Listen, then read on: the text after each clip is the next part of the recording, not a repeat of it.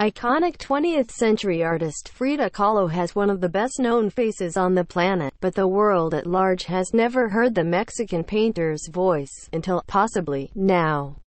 Kahlo, who is instantly recognizable with her convention-defying unibrow, spent her life as a painter in the daunting artistic shadow of her husband, the muralist Diego Rivera. And while there are many silent films of her, the Mexican Culture Ministry says there are no known audio recordings. But one may just have been found in the private collection of a legendary host from Mexico's golden age of radio in the 1950s, it says.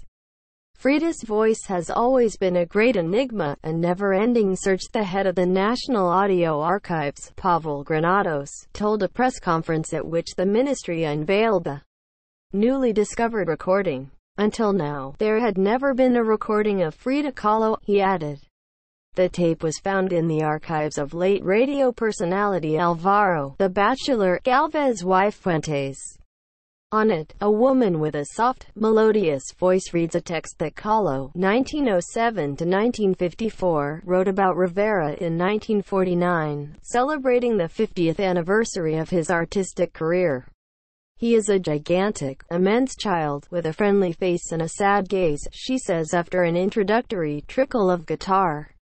His high, dark, extremely intelligent and big eyes rarely hold still. They almost come out of their sockets because of their swollen and protuberant eyelids, like a toad's.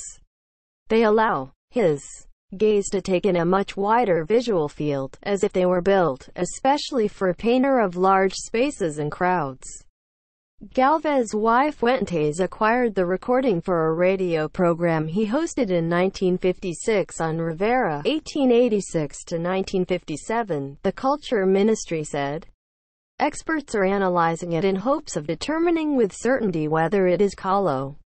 What they have established so far is that the audio was made with external recording equipment, not in a studio, said Granados. The voice seems to match French photographer Giselle Freund's description of Kahlo's. Frida smokes, laughs, speaks with a warm and melodious voice, she once wrote. Culture Minister Alejandra Frausto said specialists continue analyzing Galvez's wife Fuentes' collection and consulting other sources that could confirm whether the voice in the recording belongs to Frida, one of the most iconic cultural personalities there is.